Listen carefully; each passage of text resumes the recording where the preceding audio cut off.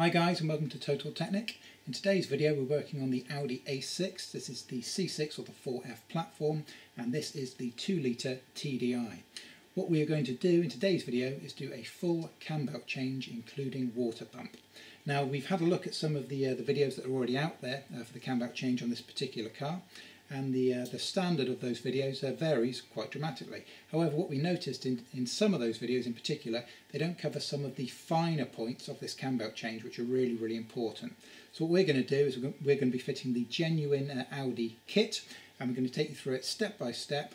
So all you've got to do is follow along, and we're going to show you some of these finer points that are often overlooked. So let's get stuck in. Okay, now before you get stuck in and replace the cam belt on your car, you've got to ask yourself the reasons why you're replacing the cam belt on your car. Obviously, if your cam belt is due its service, then yeah, absolutely it needs to be done. However, if you're looking at replacing the cam belt because you're experiencing potential timing issues, or what you believe are timing issues, symptoms of which could be things like a rough idle when the car is cold, also smoke when the car is cold, they can be symptoms of your timing being very slightly out as well. Things like if your glow plug light flashes when you give the car a boost of acceleration, all these kind of things can be attributed to the timing being slightly off. Now the timing on these can actually be fine-tuned. There's a piece of software called VCDS, also known as VAGCOM, which is excellent for helping you fine-tune the cams that are on this car. What we'll do is we're going to get stuck in now into actually the whole process of the cam belt change itself. But towards the end of the video, what we'll do is we'll actually go into VCDS and we'll show you the settings and what each of the two cams are for. And so, you know, if you've got a problem that you think the timing might be slightly off, you might be able to get away using VCDS, which is VAGCOM, to make adjustments to your cams rather than having to do the whole cam belt change process. We'll cover that at the end of the video, so make sure you watch this video in its entirety before you actually get stuck into the work. But we don't want to bore you anymore, so what we're going to do is we're going to start with the process for getting the cam belt changed, but be sure to check out the end of the video where we're going to cover some of the finer points about the tuning, etc. So let's move on. Okay, so changing the cam belt on the 2 litre TDI. There's a couple of things you need to do, first of all, before you can actually start the process. First of all, you need to remove your bumper, and then you need to remove your headlights. And then once you've got those removed, you need to remove the front of the car into the service position. If you have a look at what we've done here, the front of this car is actually already in the service position. So when you look down the front here, you've actually got plenty of room to reach down and do whatever it is you need to do. So this is already in the service position. Now if you're unsure on how to remove the front bumper, that's actually dead easy on these. Same with the headlights, actually quite easy as well. Getting the car into the service position doesn't take that long. There are a few essential steps, but what we've done, we've already filmed separate videos on all three of those for you. So if you're unsure on how to do any of those, we'll have links for you below this video, so you can just scroll down, check that out, get your bumper removed, your headlights removed, get your lock carrier into the service position, and once you've got that, you can actually start the cam belt process itself. So be sure to check those videos out, come back when you're at this stage and we'll crack on with the cam belt. Okay, so a quick look at what your cam belt kit should include. This is the official Audi cam belt kit. You do not have to fit the official Audi one, of course. There are plenty of aftermarket ones, but this is what your kit should include. So there's your main tensioner. There's one of the dampeners. Another roller there. Brand new bolts. And in the box at the bottom there, we will have obviously the belt itself. So when you come to buy your cam belt kit, make sure that it's definitely got all of those included. And also in addition to that, as I mentioned at the start of the video, we're going to be changing the water pump as well. And here is the genuine Audi water pump. Okay, so one of the things you're going to need to do this job is obviously you're going to need a cam belt kit. You can actually buy little cheap kits for this particular engine for about £10, about $14, and it will come with, you need these two, you need two of them. These for the crank. They usually come with two, so there's two different types of teeth, and various other kind of locking pins and stuff as well. That's going to be used as well. So there's various other bits. Like I say, you can buy the basic kit on eBay for about £10, $14. This particular kit also came with the locking pins for setting it in the service position, and it comes with this tool for adjusting the idler as well, the idler tensioner, to allow you to make the adjustment. But all of these now come with a hex in the middle anyway, so you don't necessarily need that tool. One of these kits, you can get these basic kits on eBay for about £35, $45, something like that. But you do get the lock carrier pins and a couple of extra bits, and this will do pretty much any Audi up to kind of 2 litre petrol and diesel. So it's up to you, but either way, obviously you're not going to get very far without the correct locking tools. Okay, first thing we need to do is get the auxiliary drive belt out of the way, also known as a poly V-belt. If you look down into the engine here, obviously this belt here runs around the alternator, aircon pump and various other things, and around the kind of the outside of the crank pulley there as well. So this is the first thing we need to get removed. One thing to bear in mind very quickly before you remove this belt: if you're intending to refit the same belt, i.e. it's not been on the car that long, what you should do is get some chalk and just mark the direction, put a little arrow on there to mark the direction that the belt's going to be refitted in. So if you put an arrow pointing to the right, then when you come to refit it, just make sure obviously that arrow is still pointing to the right. The reason being is these pulleys, etc., they've obviously got grooves on them. They actually wear into the grooves that are on the belt. So any kind of malformation, etc., that's on any of these pulleys will be on this tough belt. They kind of shape themselves, as it were, to the pulleys. If you then take that belt and put it on the opposite way round, when you refit it, it will kind of carve those grooves again in the opposite direction. It can weaken the belt and might cause it to break. So good practice. If you're going to reuse the belt, chalk arrow on it and make sure that that chalk arrow is facing in the same direction when you stick it back on at the end. Okay, so let's get the cam cover off. Got these little clips. There's 2 on this side. There's 1 down on the side. I can just see it there. Those removed, and the whole kind of thing lifts up and then pops off. There, that's it. And for the sharp-eyed amongst you, you may well have spotted as I've removed this, they got all kind of crazy pen marks here, where they've obviously had some problems setting up or trying to fine-tune the timing, which is something that we'll look at the end of the video. But this is exactly the sort of thing that I mentioned earlier. This is the kind of stuff we want to avoid with this video. Okay, grab yourself a size 16 spanner and put that on the nut that is on the front of the tensioner. As you lift it up, you turn it clockwise, you can see the whole thing moves, including the plate at the back. So what we're going to do is we're going to lift this whole thing up and put your locking tool through the back of it and try to lock it in place when it's at its maximum extension.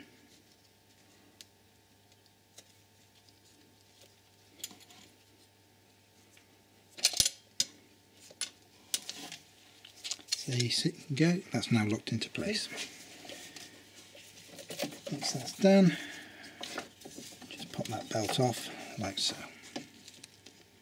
Okay, next we're going to need to access some screws on the vibration dampener here. As you may just be able to see kind of in the mirror there, it's actually got like a rubber cap on the front of it.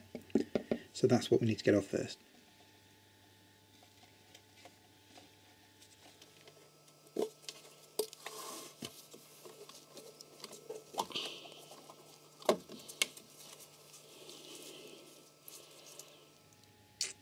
Okay, so if you look in the middle of that damper, what you'll see there in the middle is a 12-pointed nut there, and that was a size 19. And around the outside of it, you've got these smaller, these are spline or ribes, and they're size 10. So what we're going to need to do is undo those spline ones, those size 10s, whilst counter holding the big one in the middle.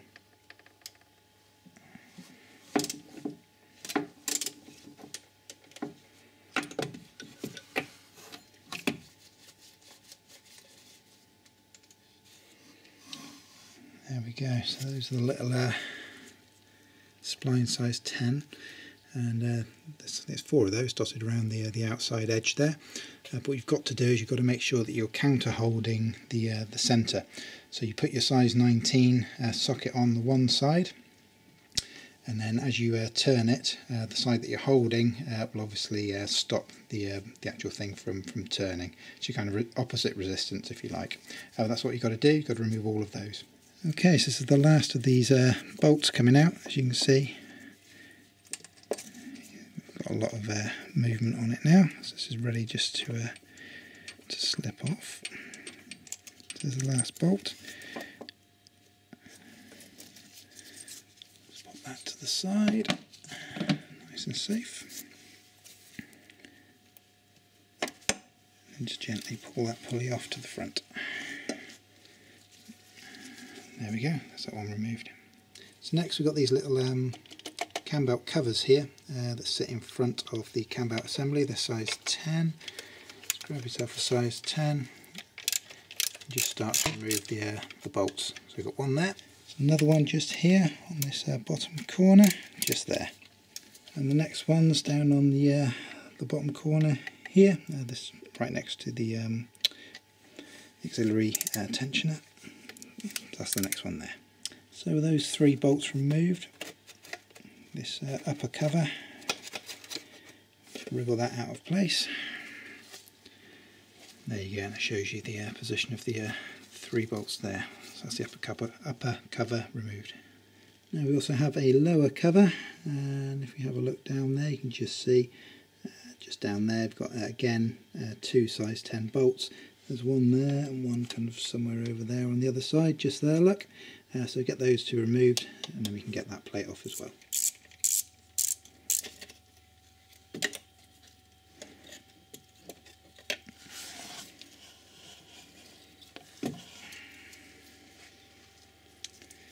And that's the lower cover there as well. These are the 2 bolts we just removed. Okay, so we now have access to the Cambelt assembly. Let's point out a couple of the kind of the main components that we're going to be working with. Obviously at the top here we've got the 2 cams, and that's kind of where you can see the belt the best. For your reference, this is the exhaust cam on this side, and this is the inlet cam on that side. When it comes to getting your kind of fine-tuning adjustments, if they're required using VCDS, you'll need to know which of those 2 is which. Moving down, that's the tensioner right there. This one down here, that's the head of the water pump, just there. So we're going to be replacing that. It's always a good idea to replace the water pump if you're doing the Cambelt, because it's an ideal opportunity to get it done. And obviously that's the main bad boy at the bottom. That's the crank. Right there. So next, going back to your Cambelt locking set, what we're going to need for the next bit is these 2 little tools here for locking the cams, and also I'll take both of these over. So let's have a bit of a look at these in more detail a second. Okay, so those are fairly straightforward. They're just going to go straight in, as you'll see in a second. However, these, even the cheap sets that you buy for about £10 on eBay, come with both of these tools included. That's because these are going to lock onto the crank down at the bottom of the engine, and there's 2 types that can be fitted to your car. Hence, they have to supply 2 tools. And the thing to look out for is kind of the marks that are on these, corresponding with the marks that are on the actual crankshaft. Kind of centre bolt itself. So we look at the first one here. Now you've got a little arrow just here. You see this arrow points to the tip of the tooth. So when you line this up, if your crank has got a marking that goes into the, it doesn't go to the edge of the tooth, it comes to kind of the middle of the cog, if that makes any sense. So those 2 would line up. Hopefully this will make a little bit more sense when I show you the second one. Now the second one, instead of having the arrow at the tip of the kind of cog there, what we have on this one, what I'll do is I'll just zip this end off, make it a little bit easier for you to see.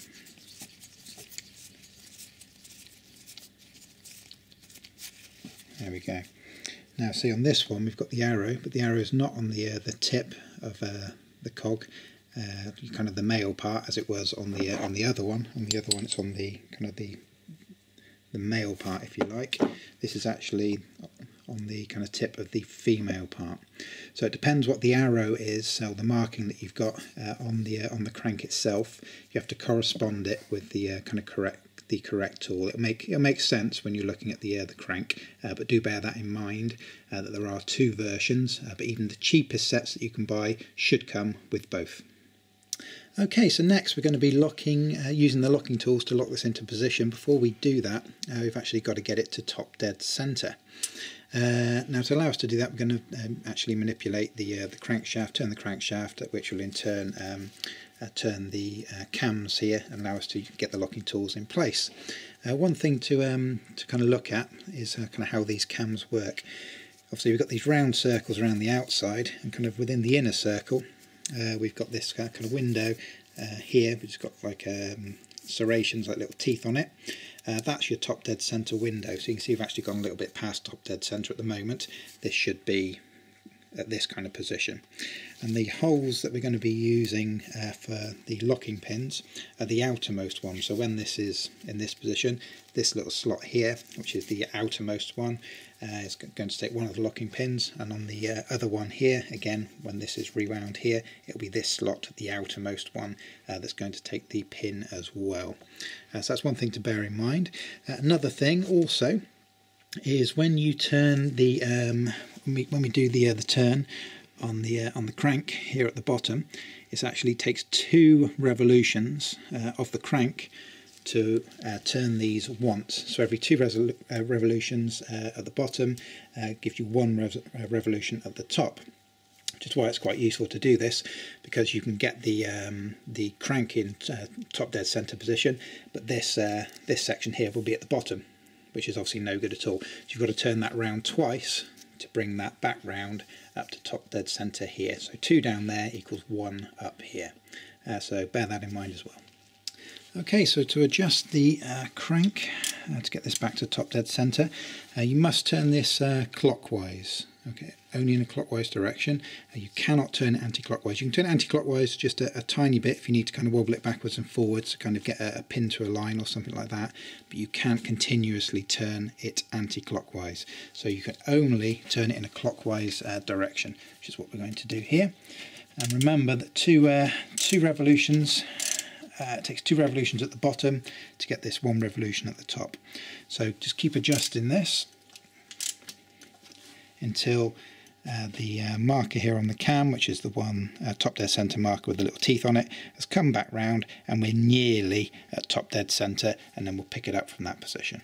Okay, so I've turned it back round. You can see we're going to be coming up to a top dead centre with another couple of turns down the bottom. So what I'm going to do at this stage, make sure I've got the crank locking tool. I've selected the correct one for the particular crank kind of cog that I've got fitted on this car. So what we'll do is as we bring this round to top dead centre, we're going to get this tool locked in, and we're going to ensure that the arrow on this tooth right there is going to align with the arrow on the cog of the crank at the bottom there. Okay, now as we come back round to top dead centre, what I'm having a little look at is just whereabouts the arrow is located. There it is. Okay, so we know that this particular tool has its tooth right there, and on the back of the tool we've actually got the locking pin. Okay, so when we lock this in, we've got to make sure that the arrows face one another, kind of on the same cog if you like, and the locking pin locks in. And where it locks in, so if you have a look down just at the back, you should see it just there. There's a little hole there, so that locking pin's going to slide into that hole there, and that will lock the whole thing into position. So let's have a quick look, see how far out we are at the moment. It's fitting on nicely, but that won't be aligned just yet, I wouldn't think. Okay, so I know on my on the tool there, let's adjust this mirror so you can see, on the tool, see it's on the second to last. So on the tool we've got the arrow just there, and we can see below it we are 1 tooth out at the moment. So the arrow on the crank compared to the arrow on the tool. So we're literally 1 tooth out at the moment. So we've got to rotate it just a tiny little bit more, 1 tooth, and then we should be able to snap that into place. Okay, so I know I'm going to go by 1 tooth.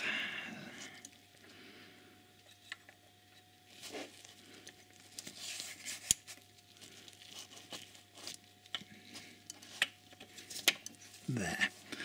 So I moved it across by 1 tooth and slotted that in. I'll just grab the mirror and we'll just double check that's in the correct place before we move forward. Okay, I must always double check. Okay, there, hopefully you guys again can see that pretty clearly on the video. Let me just change the angle of the mirror for you there. That should be a good angle. We can see that those 2 arrows, the arrow on the tool and the arrow on the crank itself, are perfectly lined up, and we've got the pin locked in perfectly into the hole there at the back of the tool. That's all slotted in absolutely perfectly. So the crank is now locked in top dead centre. Okay, so we're happy that we've locked the crank. We're now going to look at the cams. Now, if you remember correctly, that's the outside ones that contain the slots for the locking tool. Now, if you're very, very lucky and you have absolutely 100% perfect alignment, you'll just push that in and that'll slide straight to the back, absolutely no problems at all. And the same on the other side. In here, you put your tool in, press it in, and that just slots straight to the back. As you can see, in the real world, it doesn't always happen like that, and we know this particular car's had a little bit of fiddling done with it. It's kind of unlikely that it will go straight in. I don't know how well you guys can make that out on the video, but it'll make more sense when you're kind of looking at it in real life. The hole that's right at the back, I can see it quite well. It probably didn't show up very well on the video. But you can kind of see that the hole isn't quite aligned. It's a couple of millimetres out, probably not even that to be fair. And I assume, yeah, likewise on here as well. Again, it's kind of a bit of a game of angles really. There, you could almost see it there. There, that's a good view. You can see we're not quite aligned. You can see the hole right at the back, and we don't quite have the alignment that we need to slide those pins in perfectly with the crank in top dead centre position. If yours do, wonderful, great stuff. But depending on your age, your mileage, it's kind of unlikely that they will, so we might have to make a minor adjustment, which is what we're going to do in this case. Okay, now if you're in the same position that we are and you're finding your locking pins aren't quite fitting straight in, don't worry, that's fairly common. That's kind of all part of the job. Now the Audi workshop manual, if you follow that by the word, in an ideal world, says you put your locking pins into your 2 cams, and then once the locking pins are in, you actually slacken off these nuts, these 6 nuts. You don't remove them, you just slacken off these nuts to allow a little bit of movement. And that's actually how you fine tune these 2 cams, which is useful when you've got software like VCDS, which, as I explained before, we will cover towards the end of this video, give you a few pointers on how to use that software to fine-tune using the slight adjustment this gives you. But like I said, don't panic, because what we'll do is we'll actually counter hold the centre bolt whilst undoing these to slacken them off. And then once we've done that, give the cam a tiny little bit of movement, and once you've got that tiny little bit of movement, we'll be able to stick the locking pin in then. So it's not a problem, we're just kind of doing it rather than locking pin and then slackening off the nuts. We're going to slacken off the nuts, then put the locking pins in, but we've got to make sure we counter hold this just to kind of stop the resistance and stop these trying to kind of turn any further, if that makes any sense. So that's the next stage. Okay, so the centre one's size 18. What I'm going to do is I'm just going to put a breaker bar on there so I can feel the resistance as I try and undo these. These are a size 13. And you only really want to undo these a couple of turns. So about that much is absolutely perfect. So I'm just going to repeat that. Can't quite get to that one, I'll have to change my angle for that one. You guys get the idea.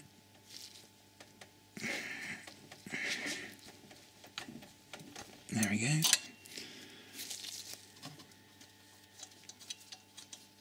Like so. That's what we're going to do. Whilst counter holding, we're going to slacken off. Remember, don't remove, just slacken off all 6 of these nuts. Okay, so now we've slackened these off, what we can do is use this this centre bolt to actually move this backwards and forwards to allow us to get the pin in. So as we were doing before, you can have a look for yourself using the mirror to see kind of how far out of alignment you are. Hopefully it should only be, you know, a millimetre or less ideally. You know, it should almost go in, just not quite. And what you're going to do is just use this centre bolt just to manipulate it, just so you can get this locked into the correct position. Okay, now at this stage we've been playing around with this for a good 45 minutes or so with the locking tools. We cannot get these pins to actually go into the holes. Thankfully we've also got the official Sealy kit, which is a bit more of an expensive option. There's the part number right there if you want to have a look at the Sealy kit. This is the Sealy kit for the 2-litre TDI. So we've got the proper Sealy pins here as well. Likewise, exactly the same problem. We've got this perfectly aligned. Like I said, I've been working with this for a good 45 minutes or so, trying to work this out. You can see you can just get the very tip of the tool in there. You can kind of feel when it kind of goes in, but it won't go in any further than that. You can literally just get the tip in like so. However, when you get something else that's just a tiny bit narrower, this is a 5.5. Pop that in. You see that will go all the way into the to the back there. I'll just show you that that goes in the full length. So that's the full length of the pin is around that point there. So that goes in, goes through all the way in like so. So we don't know what the reason is. Normally these pins should just go straight into those holes, no problems whatsoever. You sometimes got to adjust the centre of these cams just at, you know, fractions of a millimetre backwards and forwards, just to allow you to wobble these in. But no matter how hard we try, and like I said, I've been doing this for 45 minutes or so, these are not going to go in. But we're not here to solve the mysteries of the universe. It's just the way it is, and we're going to crack on and get the job done. So what we're going to do, I mean, we are going to use the Allen keys just to lock this in position. That's all it is, just a metal pin in a hole that basically stops it turning. So that's what we're going to use as a makeshift. Like I say, hopefully you won't have that issue. Hopefully your pins will just fit straight into those holes. But that's our situation, so that's how we're going to do it today. Okay, one more thing to point out, obviously when you're using your proper pins, which hopefully should fit straight in for you, when you put them in, they literally go all the way into, you know, almost the end. So all you can see sticking out of them when you put that in that hole should be just the head and just a couple of millimetres of the silver. So if you try and put this in, obviously that's just touching the edge of the hole there. That's about as far in as we can get. But let's say you get it in a bit further than that, it might be enough to lock it, but you shouldn't consider it safe until you've pushed it all the way through. So just to show you again how far in they should go, that's the full length of the pin right there. So they're literally to the end. So when you've got these two in, you should literally just see the head, the ball on the end there. Okay, so a quick double check just at this stage before we go ahead and get this belt removed. What you should have, just double check that you've got it all aligned correctly. You should have your locking tool here on the crank at the bottom, and as we covered, the arrows should be aligned, and it should be fitted into the hole on the engine just there. And you've locked off your two cams here, and you've slackened off each of these 6 nuts here.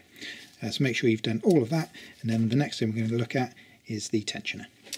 Okay, size 15 socket onto the centre of the tensioner just there, and just crack this nut off.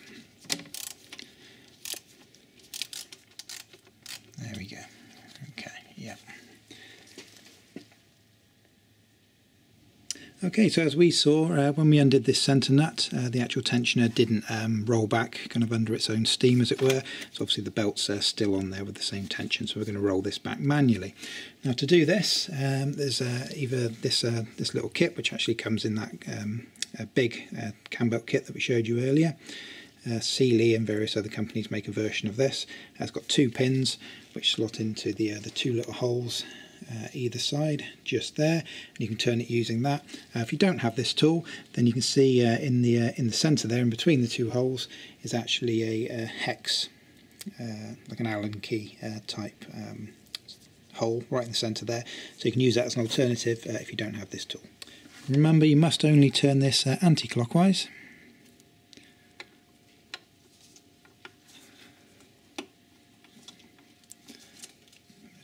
all the tension off of it, like so. There we go. So with the tension released, we now can see we've got a lot more movement on the belt. So next stage, get the belt removed.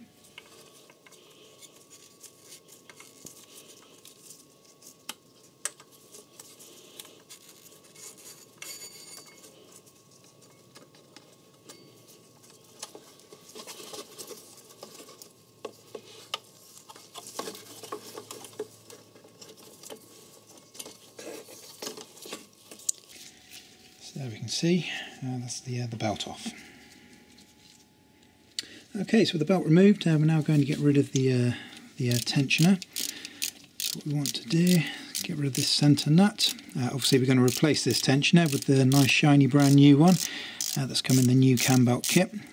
Same with the guides and pulleys.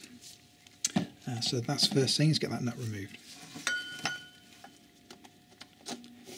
A bit of a wobble. You see the whole unit will pop off like so. So next we'll remove the lower one here, so size 13.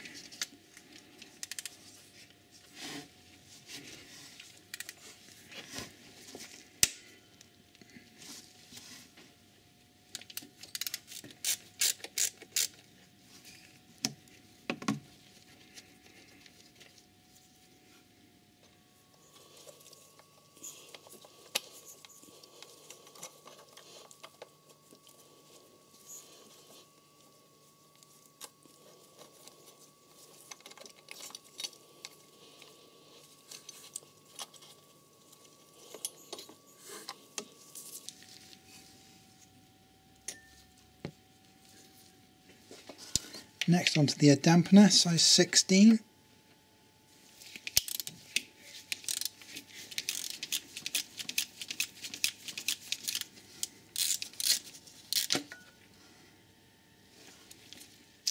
Okay, so having a look at the Cambelt kit, just a reminder, this is the kit that we're going to be refitting is the genuine Audi one. So all these parts that are in here, you all should hopefully look very similar to this, even if you're not using the genuine kit. This is what they should look like. As you can see, we've got two threaded rods, one of which has got like a flat section in it, just there, and the other is threaded pretty much all the way, apart from a little section there. And we've got the new dampener nut that we're just looking at. Bolt just there. We've got a couple of new nuts there as well. Now, what these actually refer to, if I just grab my mirror so I can point it out to you. This is the one that the tensioner came off of, right here. And obviously we've got the lower roller down at the bottom there as well. As you can see, that's the one that's got the long kind of blank bit in the middle, and then the tensioner one is the full, almost the full threaded bar, if that makes any sense. So what we're going to do is actually replace these. So this is going to be our new tensioner fixing, and this is going to be the new roller one for down the bottom there as well. So we're going to be fitting both of these and replacing these pins right here. So first things first, we need to get them unscrewed. To do that, if you grab the two nuts that came off of these, what we're going to do is we're going to put them back to back. So if I just screw these on a second, I'll show you what I mean.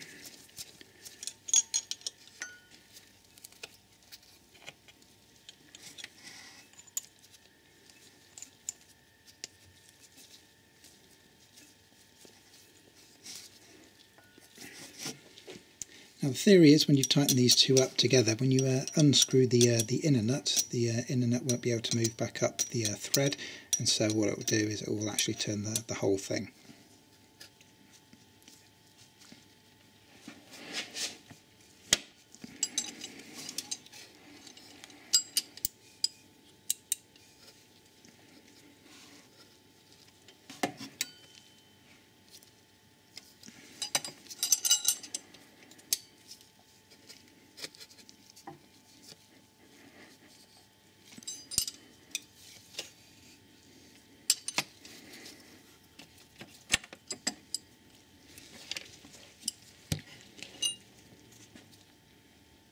Okay, so a quick explanation of what we did there. As you can see, these are the two nuts back to back, and it's very useful, nice little tip. First thing to put on should really be your spanner. working down the bottom, it's nice to have one with an angled head.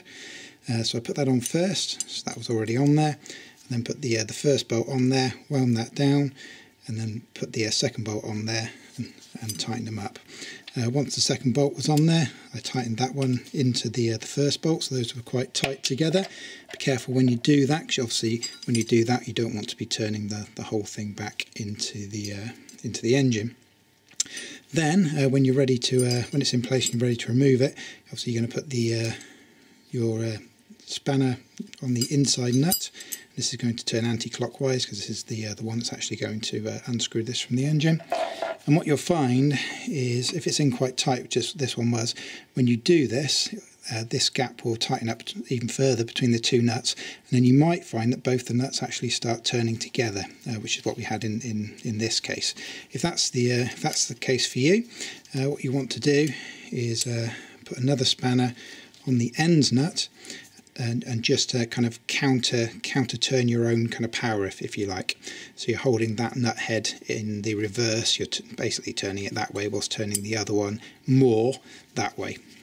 And so you're locking them together, as it were. So as that moves this way, I'm locking it as if I were tightening it on the first one, and then just let the whole thing come as one. And you will, with a little bit of wrestling, get it removed. But that's how you get these out.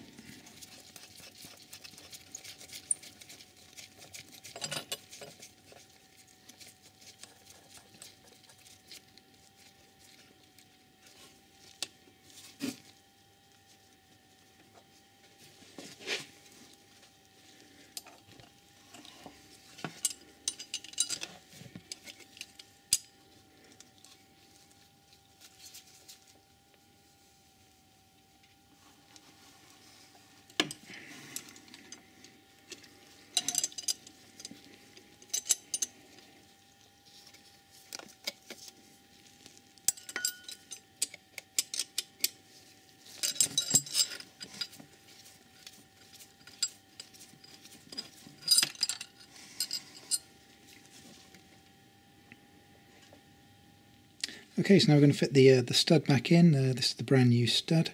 We're going to do this, refit these before we remove the water pump. So obviously we don't want any coolant dripping into the open holes that we've left.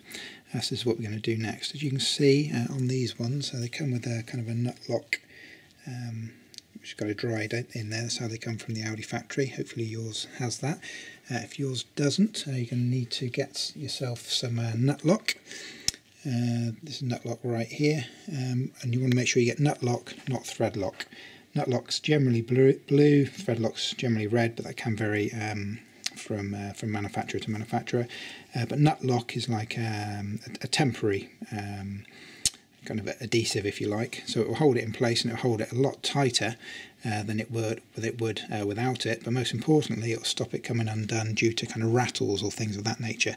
If you put thread lock on there, that's intended to be a permanent fix, and so if you fix that in there with thread lock rather than nut lock, you really struggle to ever get that out again. So make sure you put nut lock on there. Okay, so as before, we need to set the two nuts up. I'm using the old ones just for now.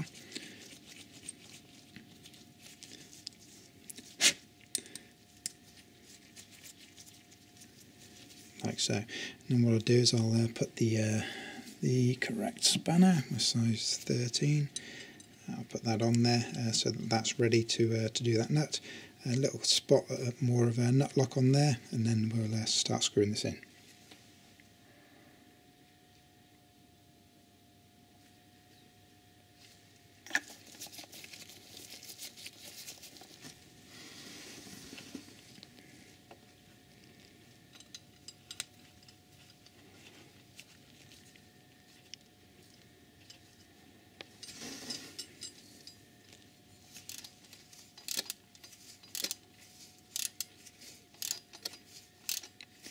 Now the second spanner, as you can see, I'm not using that at the moment, that's just on there if I do have to counter hold to kind of tighten it up.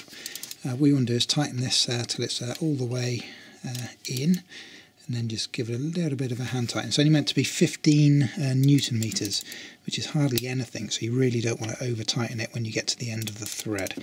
I mean, that second spanner that I've got in there may not even be used, but it might be quite handy to get the two nuts off at the end of the process. Okay, so we're getting to the end now. So it's only 15 Newton meters, which is, like I said, 15 Newton meters really isn't a lot, so I don't want to over tighten that. There.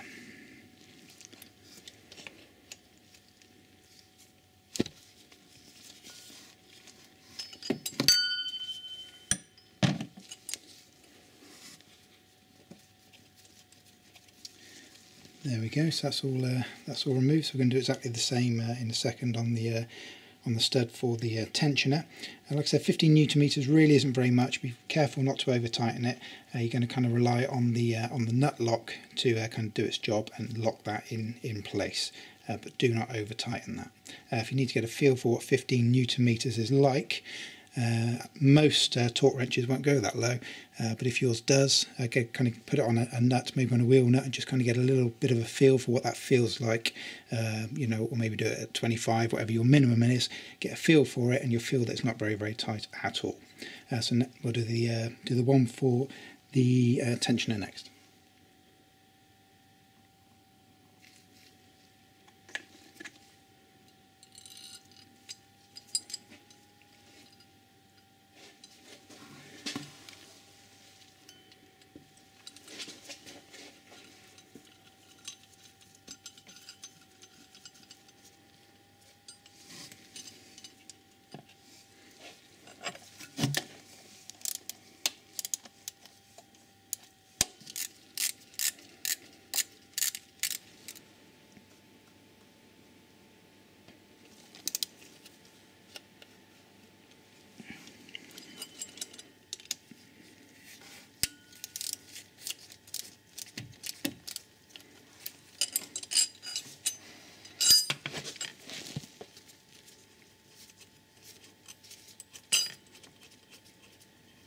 Okay, looking at the water pump on these, really simple units, basically just a kind of a big bearing really. So all it does is your cam belt drives this, and obviously that spins this little kind of fan arrangement that they've got on the end, and that's going to pump water through the system, coolant through the system. Not everyone replaces the water pump, but these, because they're so simple, these are quite cheap. The genuine ones, like this genuine Audi one here, is probably £40–45, about $60, something like that. And you can get non-genuine ones for kind of £25, $35, something like that. It might actually be a little bit cheaper than that, but then they're really not big money. So if you go into the hassle of removing your cam belt, obviously you have to remove your cam belt to change this. So this is the perfect opportunity to do it. So it's an optional thing, but well recommended if you're doing your cam belt anyway. Okay, so if you look down at the old original water pump that's in situ, you can see this this kind of poking out section here. That's obviously this section here. So this gives you an idea of where you're looking for the bolts. There's 3 bolts that hold it in. One at the top, one to the right, and one lower left. So those are the 3 bolts that we need to remove. So these bolts are size 10. So I've just showed you the location of them. So just get all 3 removed. The actual water pump itself should stay in situ with the 3 bolts removed. They usually take a little bit of a force to get them pulled out, but get those 3 bolts removed. So the 3 bolts have been removed, now ready to remove the water pump. Sometimes these can be stuck in quite hard. Oh, this one's not too bad. Just pull it out a little bit, just let the coolant drain. If you pull it all the way out, then obviously you'll have a load of coolant that comes out at the same time. Just let it flow out. So you've got the tray at the bottom to catch it. But that is your water pump removed. I'm also draining it. Again, this is if you're not doing the full coolant change. If you are, you probably would have done this already when you leak the coolant down. Just open that up, that'll help prevent any airlocks. Okay, so now all the coolant's out. What I'm going to do is just carefully dry the area up as best as we can. Okay, so time to fit the new water pump into place. And now, as you'll see, sometimes they're already on there, sometimes they're kind of in a little plastic packet inside the box. This one's already been fitted for us. You've got this rubber O-ring around the centre here. Now ideally what we want to do is lubricate this, so when you're pushing it back into the metal of the engine it doesn't kind of catch, and you're going to reduce the risk of potentially damaging this gasket here. So what we're going to do is we're going to lubricate this. Now the best way to do this, as per Audi Workshop instruction manual, is to use a bit of your coolant, undiluted, so it's meant to be G12 in this particular car, and actually wet this using a G12 undiluted coolant. You should do that rather than use a kind of a grease or something like that, because obviously you're introducing something into the coolant system that potentially shouldn't be in there. So that's what we're going to do, is get some G12 or whatever coolant you're using, and get the neat stuff rather than the diluted stuff, and just give that a bit of a wet before we insert that into the engine.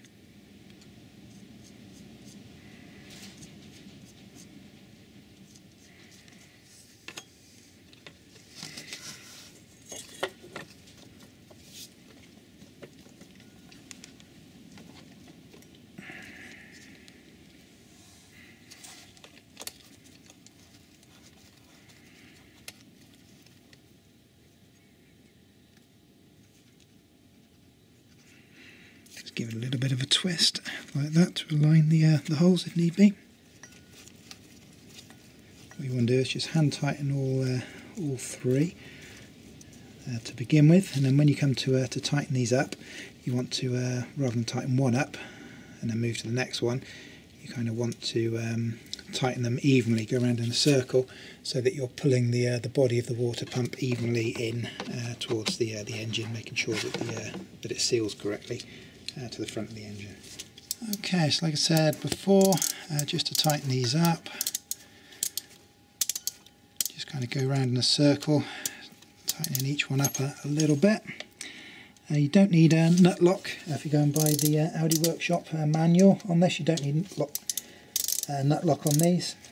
I guess it's because there's three of them.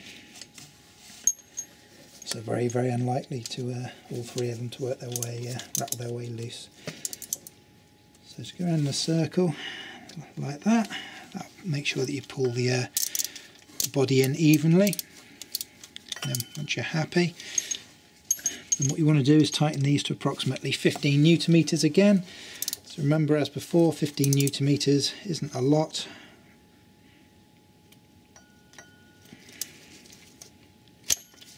So next we're going to do the lower roller. Now that's the small one there, and in your kit you'll have two different types of nuts. Obviously one's for the tensioner and one's for the lower roller. It's the smaller one, the size 13 there, that goes on the small lower roller.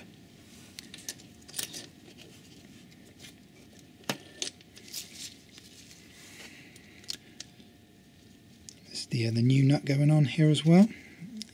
Remember, this is the size 13.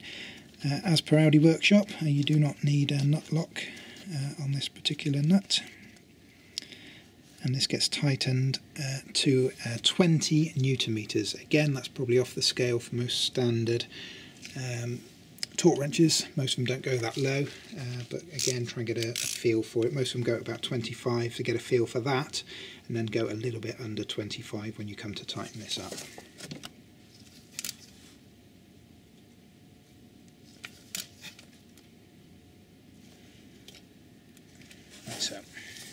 So next we're doing the upper roller with dampener and a brand new bolt.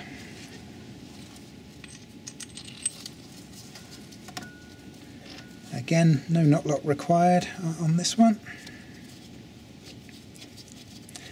And when you come to tighten this one up, this is 40 Newton meters, and this will register on your on most torque wrenches. So we're going to do this one properly with the torque wrench.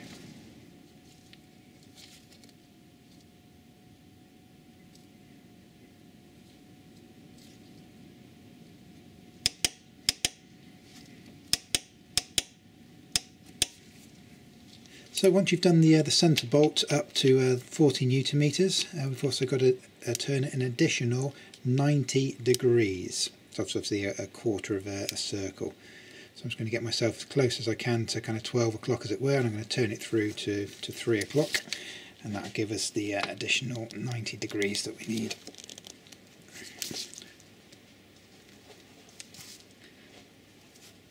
On there like so. So next you want to grab your tensioner and just make sure it's in this position here. So this is the section that the tool clips into to actually turn the tensioner. So you've got this metal stop just here in the corner. That should kind of fit into this kind of space here, and that will give you access. It will mean that this little slot here will be in the middle of this kind of little locking area. So make sure it's in this position. Now yours may come with a key already inserted, a locking key already inserted. The genuine Audi ones don't. So what you want to use is this is the little locking tool that comes with the Cambelt kit that we showed you earlier on. But basically anything that you can get into that hole. So it's just literally to stop it. So you can put like a small flat-headed screwdriver, whatever you can, just in there. Push that in nice and tight, and that will stop that from being able to turn beyond obviously the top and bottom points there. And like I say, if you haven't got the actual locking tool, because we don't get one like this supplied in the larger kit that I showed you earlier, you can just put a screwdriver or an Allen key or something similar in there just to hold it in place when you're going to be tensioning it up in a short while. So taking a quick look at the tensioner here. If you look at the back of it, we've got this little kind of arrow, and we've got this gauge here which we're going to use to align this when we put the tension back on this. And to the left of this we've got this little kind of bracket, little 90-degree little arm, and this little tab just here needs to actually fit inside a hole that's on the engine. We'll try and get a little shot of that for you right now if we can. It's just there. Hopefully you guys can see that okay in the mirror, just there. So that little hole right in the middle of that mirror, that's the hole that you're going to be looking for. So that little bracket needs to slot inside that hole when you come to fit this in situ.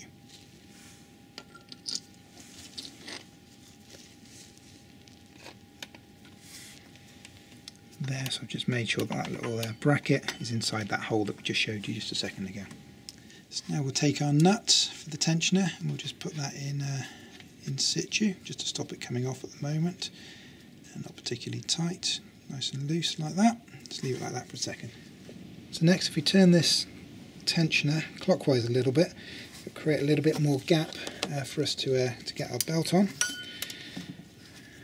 And what we're going to do is just tighten this nut up slightly, just to stop that springing back.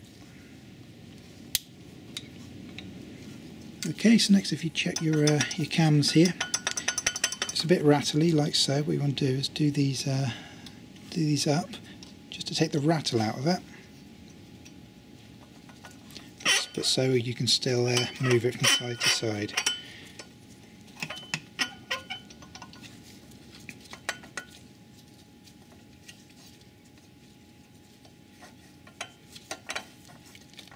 Audi Workshop manual says to turn the cams clockwise all the way till they stop, and then fit the cam belt. Okay, so now onto the cam belt itself. So there's our new cam belt. Be careful in handling this. Make sure haven't got greasy hands and things of that nature. And be careful not to kind of fold or bend it or manipulate it badly. So be a bit careful with it. But let's get it fitted. Okay, so here's your cam belt here. Some are directional, some will have a little arrows to the direction of travel if you like. This one hasn't. If it hasn't, it's just a good idea to put obviously the text so you can read it if it's got text on it. So what we're going to do with this belt now is just kind of loop it around the various components, and as we do it, we'll kind of give you a quick reminder of kind of how it snakes around the various components that we need to work it around.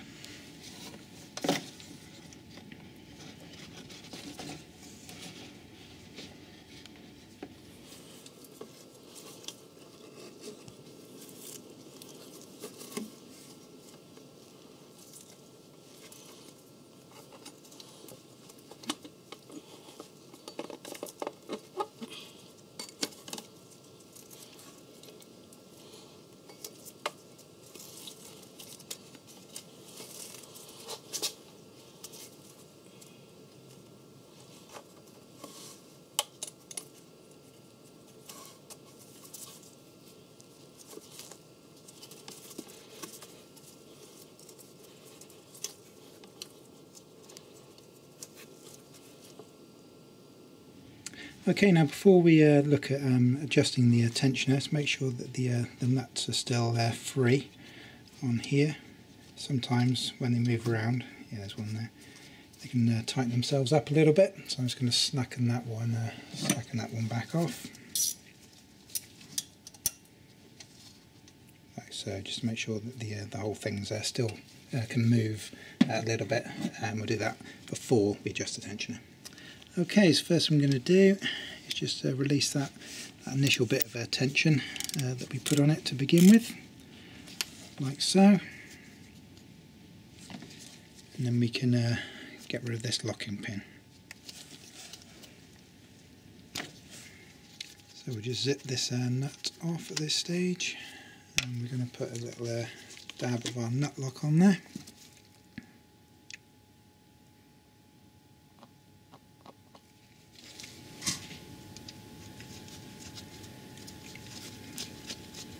Put that back in loose for now. Okay, so this is the old tensioner. I'm not sure how good a shot I'm going to be able to get for you when we adjust the tensioner in here. We'll try our best, but what we're trying to do is when you adjust the tensioner, I've got an arrow on here, so it points in a clockwise direction. So we're going to turn this, I'm actually going to use the hex tool, it's a little bit easier than the pin tool, and I'm going to turn this clockwise to increase the tension. And what will happen is this little arrow just here will start to move in this direction to the right. And what you want to do is get this arrow so that it stops in the middle of this little cutout just there. So this has got to move all the way around and stop there. Once it stops there, what you need to do is tighten up the nut in the centre there, just to stop it springing back. And then what we'll do is we'll get a torque wrench onto the nut and crank that up to proper spec as well. But like I said, we'll try and get a good shot of that if we can. But this is the aim of what we're trying to do.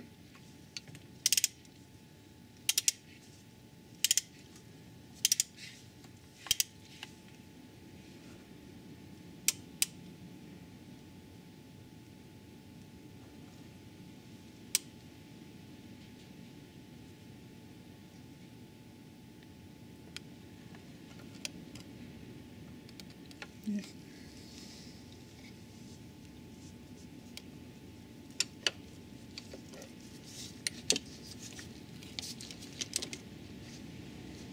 So next we're going to tighten up the nut in the middle of the tensioner.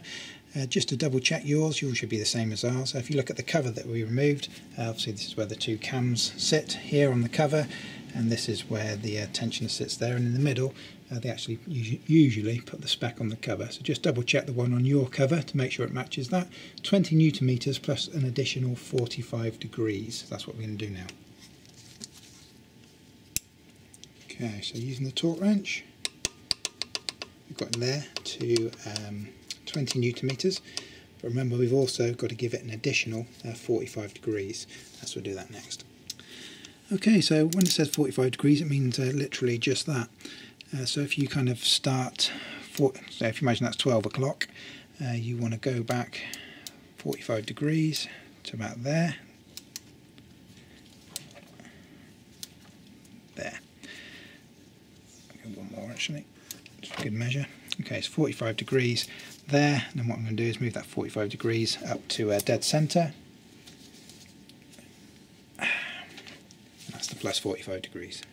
So just double check your arrow at this stage, and all being well, it should be dead centre in the middle of that little groove, just like you can see in the mirror there. Okay, so next we're going to do the 6 nuts up on the front of the cams here. So just get those finger tightened.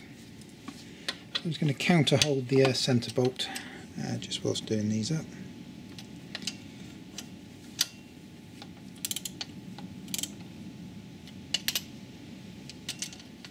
Okay, and once you've tightened them up kind of evenly, what you want to do is go around and just torque them up to spec with your torque wrench, 25 newton meters.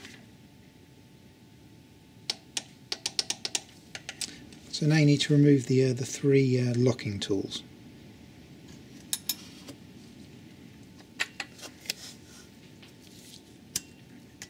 Yeah, this one's okay. This one was sticking a little bit before, but what you'll find is when you release the crank at the bottom, sometimes this will relieve the pressure. I couldn't get this one out before, but all I did was remove the crank one at the bottom. It allowed that one to come out no problems. Okay, so there we are, that is the cam belt fitted. Now what we're going to do is we're going to check the alignment. Now to do that we're going to rotate the crankshaft 2 rotations, which of course equals 1 rotation at the top, and then we're going to check the alignment between the 3 locking points. So that's the next stage. One little thing to point out as well, an annoying little thing, is this this catch on the side here actually sits and can rub on this when this rotates. So what you want to do is kind of lift that and make sure that's locked up out of the way. Otherwise you can kind of put a little scratch on there. It's quite annoying, so just make sure that's up out of the way. That's what we're going to do next, is rotate this 2 turns on the crank, which will give us 1 turn on the cams. Remember, when you're turning the crankshaft, it must only go clockwise.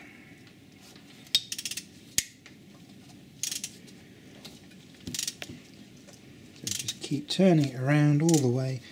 And keep an eye on, remember these little windows that have got the little jagged bits on them. We're going to make that come all the way back round until it's almost coming back round to top centre, and then we'll try doing the alignment. So keep that going, remember 2 rotations on the bottom, 1 rotation on the top.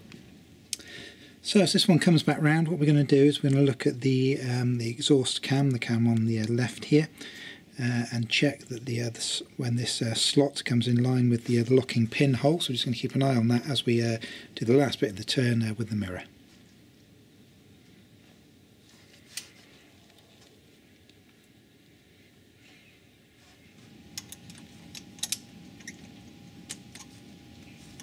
Let's just put the first locking pin in.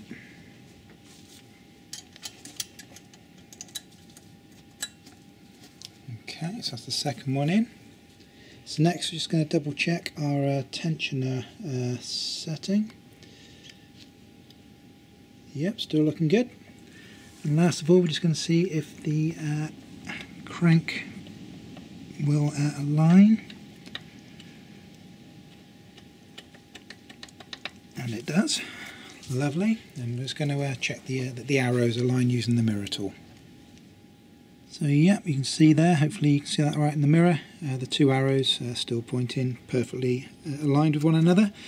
So what we've done there is we've set the crank and the 2 cams so that they're definitely, and we've double checked it, in relation to one another in the perfect position. We can lock all 3 quite easily. Now there's a process that I'll cover very quickly for you in a second that you should undertake if all 3 of them aren't quite aligning as easily as it has for us. This has worked out particularly easily today. Sometimes you have to do a bit of a minor adjustment, but we'll cover that next for you. Okay, so quick overview of any adjustments that you might need to do. This is exclusive of the kind of the fine tuning that can be done with VCDS. This is just to get your alignment kind of true to factory spec. So what we did is we turned the crankshaft twice, and we brought the exhaust. Let's call them A and B. We brought the exhaust cam back up to dead centre. As it came back up to centre, we put the lock in. So that's the first one you should lock. Now, if you then have a problem where you can get this in okay, and you can get the crank one on okay at the bottom, but you can't get it in on your inlet one on B here, then what you should do is you should undo the 3 bolts here, and put a spanner on there or a socket on there, and just turn it very gently until you can get the locking pin in, and so you've then got all 3 locking pins back in again. When you've got all 3 locking pins back in again, tighten these back up to 25 Newton meters. So that's option A, that's if you can. Option A, or option number 1, is if you can get that pin in successfully. That's the first one you always put in. You can get the crank in, but you can't get that one in. So that's the first thing that you can do. So the next scenario that you might find yourself in is you turn it back round to top dead centre, get your first one in on A, no problems at all. Put this one in on B, that aligns fine, but what you're finding is when those 2 are in, you can't actually get the crank lock in on the bottom. Now if that's the case, and that's what you're facing, then what you should do is slacken off all 6 of these nuts, 3 on each of these, and then turn the crank gently until you can actually get the locking tool down onto the crank at the bottom. Then once you've so remember these two locking pins will be left in whilst you do that. So you've managed to get these locking pins in, leave them in, but you can't get the bottom one in, so slacken off the 6 bolts. Move the crank a little bit, just enough to get you to snap that crank locking tool into position, and then again tighten these up to 25 Newton meters. And what these kind of processes do, these kind of couple of options, is all you're trying to do is get all 3 things aligned properly, so you know that your crank is at top dead center because that's locked with your locking tool at the bottom, and then you also need these to line up perfectly as well. So what you're looking to do is line all 3 up correctly, and that's what this kind of process allows you to do. And also, one final thing to mention, if you do have to do any of these kind of adjustments where you're going to slacken these off and move these a little bit using the centre bolt to allow you to actually get a locking tool into place, when you've finished your process and you're happy with it, what you need to do is just make sure that your tensioner is still sat in the little groove there. Now it can be, let me turn that for you, it can be up to 5 millimeters to the right. Now the right, I'll show it to you. Bear with me 2 seconds. I'll grab the old one that we took off earlier and just give you an illustration of this, because it's quite an important point. Okay, so here's the arrow here, and what the goal that we're looking for is to get it in this groove right here, which is what we've got, and that's what you want to double check that yours is before you consider this job done. It can be up to 5 millimeters to the right, so clockwise if you like, in this direction. That allows for kind of the settlement and the kind of stretching of the belt. So if you've kind of done yours and you're finding that yours is somewhere nearing the end of this plate, that's fine. It can sit anywhere between the centre there and the end of the plate. That's not the end of the world. But you must double check this. So you kind of almost consider this part of the job. So you want to make sure you get your 3 locking tools in and make sure that this is in a good position before you can kind of move forward and consider the job done. And also, once you've, if you do have to make any of the adjustments, as we were talking about earlier, if you can't get the locking tools in and you're going to adjust either of these 2 cams, then once you've made your adjustment, you want to repeat the process again. So let's say you've had to adjust this one to get your pin in or whatever, then you're going to, again, once you're happy with it and it seems right, tighten these back up, take your locking tools out, turn the crankshaft 2 turns again, which is 1 turn up here, and again start here, locking tool in here, and follow the exact same process that we've outlined already. So you must double check it after any adjustments that you make. Okay, so in our scenario, we were lucky enough there that we've done the 2 turns of the crank, and we managed to get ours aligned quite nicely, which is great. So we know that all 3 are in alignment with one another, so I've not had to slacken any of these bolts off, so everything's still tight and as it should be. We've also checked the tensioner, so now it's time to remove the locking tools, like so. Okay, so that is the cam belt change process complete, and what we've done there is we've set all 3 in relation to one another to a kind of dead set factory spec, if you like. We know that all 3 in relation to one another are absolutely perfect because they're all, you can lock all 3 at the same time without issue. So that's great. However, what you might find in kind of reality is that you may have to do some fine tuning and adjustment, especially as kind of cars get older, components wear, high mileages, things of that nature. You may well have to do some fine tuning. But the fine tuning can be done. You don't need to strip the car down to this extent, so at this point we're going to put it back together. But the fine tuning, if it's required, is going to be done on your two cams at the top here, so you can actually access those just by removing the top cover and having access to these nuts to make small adjustments. We'll cover that in a little bit more detail later in the video as to kind of taking a look at the readings on VCDS. Okay, so start with the lower cover, and we've got some bolts for these. The easiest way is you can kind of see this one here, which is this top hole here. If you just screw that one in temporarily, and that'll allow you to swing it around and align the bottom too.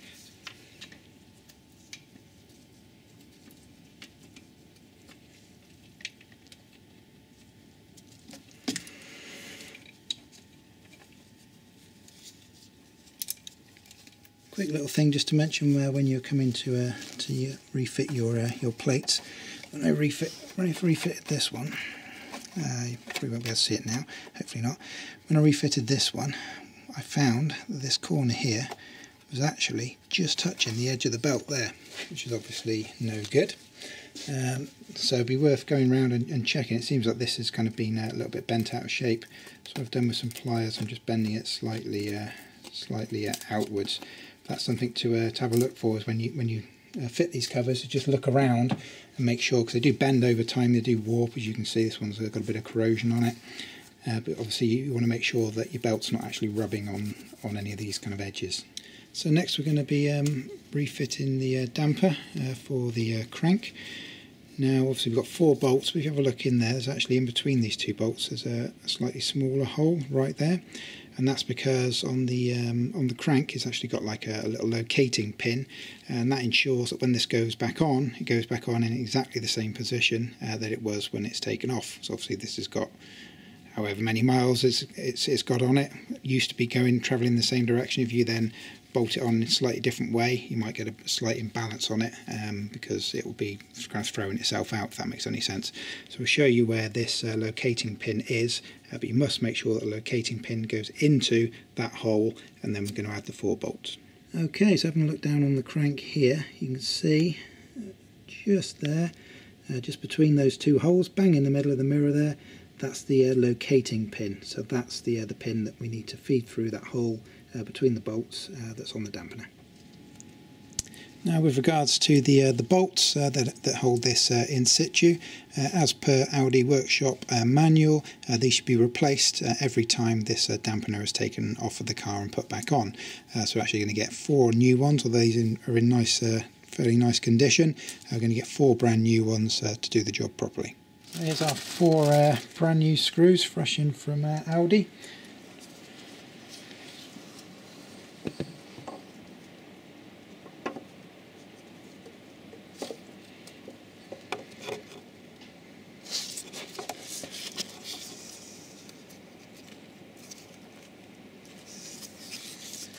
Okay, so when you've got the alignment correct, what you want to do is just get your 4 bolts back in, and just for the moment they're just going to be hand tightened. So just get all 4 of those hand tightened into place, and then we'll look at torquing them up to spec. Okay, so zip the 4 bolts into situ. What I'm going to do quickly, just get them as tight as I can by hand. And what you want to do is kind of go directly opposite, don't go around in a circle, kind of treat it like tightening the bolts on a wheel. Make sure they're just as tight as you can get them with your hand. Like so, so there's no play in it. So next we're going to torque it up to spec. The spec on these is 10 Newton meters, which is very little, plus 90 degrees, because they're stretch bolts, I believe they are. So 10 Newton meters to begin with, like so. And like I said, go to the directly opposite ones. So I started at the top, so I'll go straight to the one at the bottom, rather than go around in a circle, and just do all of these up to 10 Newton meters. So now you need to counter hold the centre, and add 90 degrees, which is a 1/4 turn, onto each of your 4 bolts. You must remember to counter hold it in the centre, otherwise the whole thing will spin. If it does, you don't have to worry too much, because obviously it's turning clockwise, which is the correct direction, unlike as when you undid them to begin with, but obviously that's not ideal. So it's 10 Newton meters plus a 1/4 turn, 90 degrees. Next we've got the rubber cap for the middle of the damper, so we're going to put that back into situ.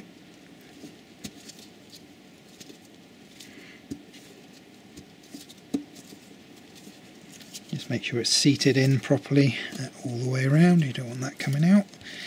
And once you're happy, move on. So next we're going to take the Cambelt cover. We'll put that back into situ.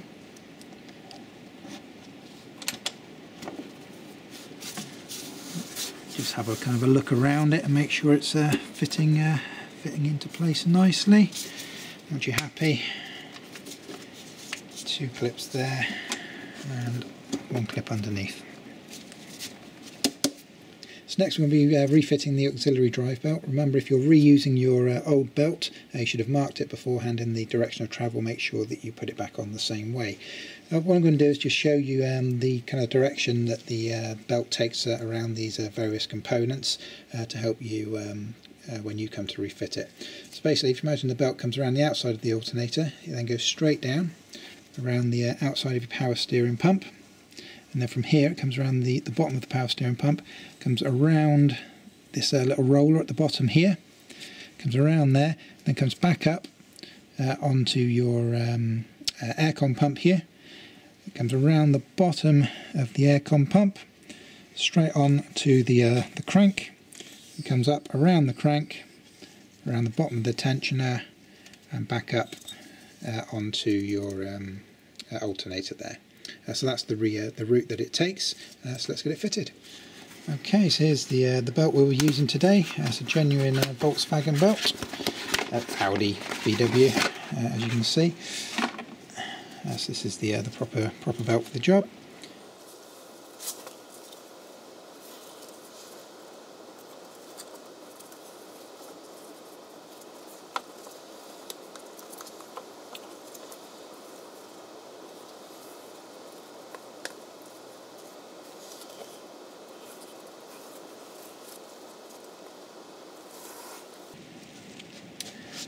Okay, so I put the belt into situ here. The only thing that we hasn't wrapped around down at the bottom there is the aircon pump down the bottom right hand corner there, and the reason for that is obviously we need to release the tensioner to allow the belt to slacken off, and that should give us the slack we need to get that final part on, upon which we can release the tension.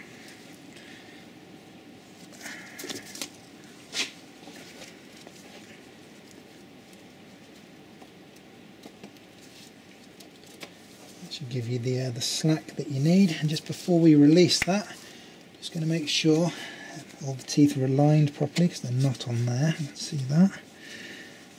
All the belts aligned on the teeth properly all the way around. So when I release it, we're not going to damage the belt. See, that's sitting nicely. This one wasn't, so I'm glad that I double checked that. That one's perfect. That was good as well. So now with that in situ, we'll slowly release the tension back on, and there we go. That's the auxiliary drive belt changed. Okay, so that's the cam belt change complete on this car. So now it's a case of putting the vehicle back together. Obviously, you're going to want to do the coolant top up. You're going to make sure you do that. So obviously you've lost a lot of coolant, so that needs to be topped up. Or, as we're doing on this particular car, the full coolant change, for which we've already done a video which we'll provide a link to. Additionally, the slam panel's got to go back into its original position, your headlights have got to go back in, your front bumper's got to go back on, etc. as well. Obviously, as you've already probably seen, we've got videos for those. Just a reminder, the links for those will be below this video for you as well. So that's the actual cam belt change complete. However, we did mention at the beginning that we were going to be showing you a little bit more on how to fine-tune the timing using VCDS. So we'll be doing that in the next part of this video.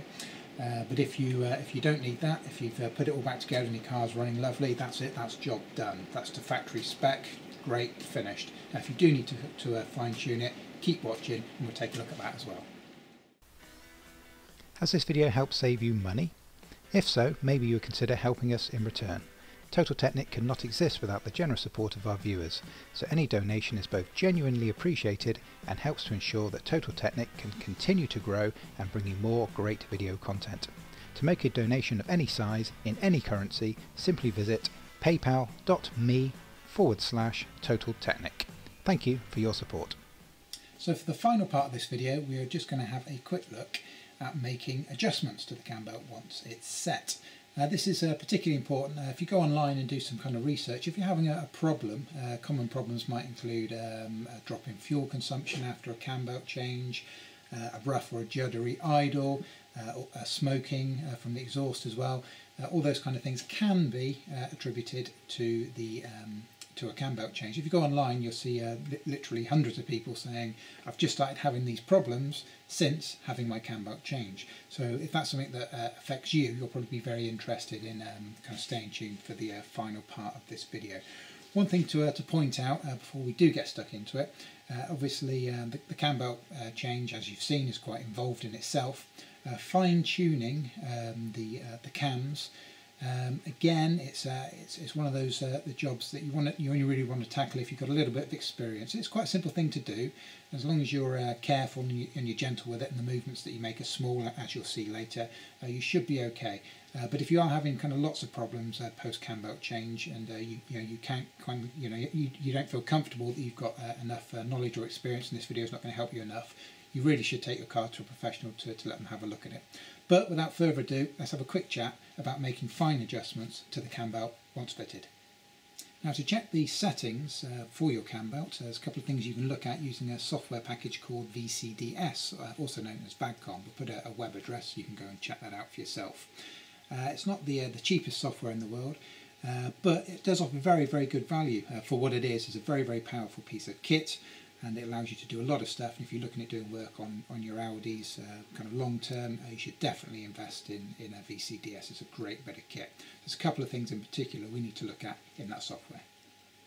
Okay, so to get to the correct section in VCDS, what you want to do is get through to the measuring blocks section. Now, to do this, what you want to do is go through the menu system and select number 1, which is engine, and then after that you want to go down and select the measuring blocks section. This will take you through to the main measuring blocks page, and on there's a couple of different measuring blocks that we're going to input. You'll see there's an up and down section on the left hand side where you can change the number, or you can just type it in. And the numbers that we're looking at are number 4, that's 004, and 15, 15, so 015. So first of all, let's look at 004. The most important box is the last one. There's 4 different boxes, it's the last one you want to be focusing on. Now, when you go into this, it should say below it torsion value. As you can see in our software, since Waterpump have made an update, we're no longer getting the correct title. We're getting a repeated title. This does sometimes happen to the blocks on VCDS when they release the updates, unfortunately, but yours should say torsion value. And the value that you're looking for is ideally that needs to be set on 0. Okay, now that is actually for the inlet cam. So if you need to make adjustments to that figure, that would be the inlet cam that you'd adjust to get that as close as you can to 0. Next up, let's look at number 015 on VCDS. This is for the exhaust cam. What we're looking at in particular is the third block along, which is the fuel consumption, which is measured in litres per hour. And you'll see a 0 point, whatever figure it might be in there. The ideal figure for you to target is between 0.4 litres an hour and 0.6 litres an hour. That's the ideal factory spec for that setting. And this is for the exhaust cam, so if you need to make any adjustments on that, obviously it's the exhaust cam that needs to be adjusted to change the litres per hour. Now, you may recall right back at the very, very start of the video, we did say you'd want to watch the whole video in its entirety before you actually undertake the cam belt job itself. The reason being is that in an ideal world, what you'd want to do is you'd want to use VCDS, the software we're looking at today, to take your readings before you've changed your cam belt. And that can be especially important if you're very, very happy with the way that your car runs before you do your cam belt change. So then you've got potential figures that you can match up to before and after. So if you take your figures before, you do your cam belt change and you're not quite happy with how the car's running, you get a couple of problems, you can use VCDS, see how far off those settings are, and try and rewind them or fast forward them to match up with your old settings, which you know that you'll be happy with. Likewise, if you've already got a problem before you're doing the cam belt change, or maybe you're redoing the cam belt change as we're doing in this particular car, again, that'll give you an idea of what kind of bad figures would look like before you start, and hopefully what you end up with will be far more positive figures. Okay, so we're going to show you how to do a quick adjustment on the cams. The one that we're going to be adjusting is the exhaust cam. That adjusts the fuel setting, which is measured in litres per hour. This one's running at 0.8. Ideally, we'd like to get that between 0.4 and 0.6, so we'll do an adjustment. Okay, so we're going to remove the cam belt cover. To enable us to do that, we're going to take this intake pipe back out of the way.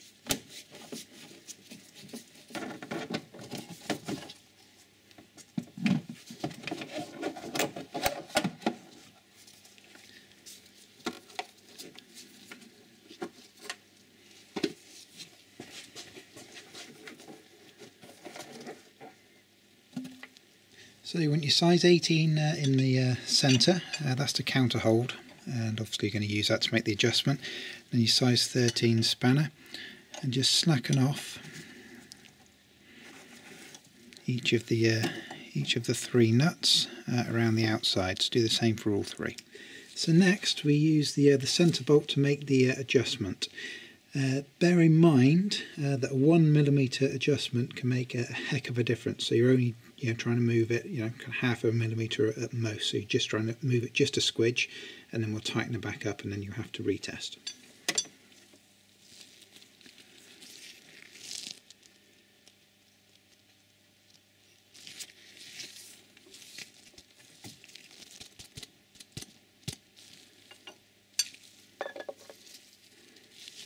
Okay, so we've made our adjustment. So now we need to retighten these screws back up, and then we can do a test again.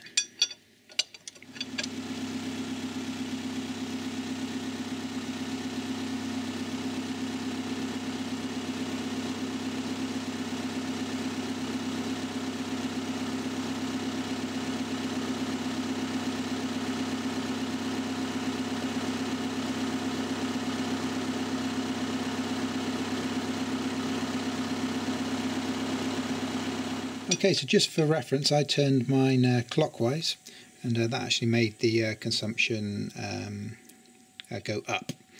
So all I'm going to do is make the adjustment again, and obviously we're going to go anti-clockwise this time to reduce it.